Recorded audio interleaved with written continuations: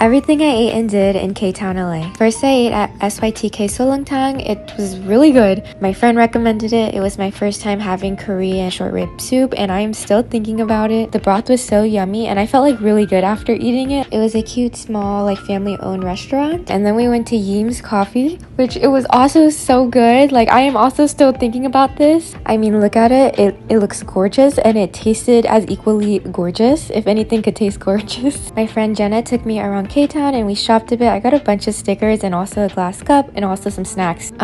I just needed snacks for when I'm alone in my hotel room. We also went to a Korean style photo booth, which was my first time, and it was so fun. And then I had KBBQ at King Chang LA with my management team, which is so exciting. I've been signed with them for 2 years, and this is my first time visiting LA since then and meeting them, so it's just very special. My heart was very full, and so was my stomach because I was sitting in the middle and getting fed from both sides. Everything I ate here was so good, I would recommend.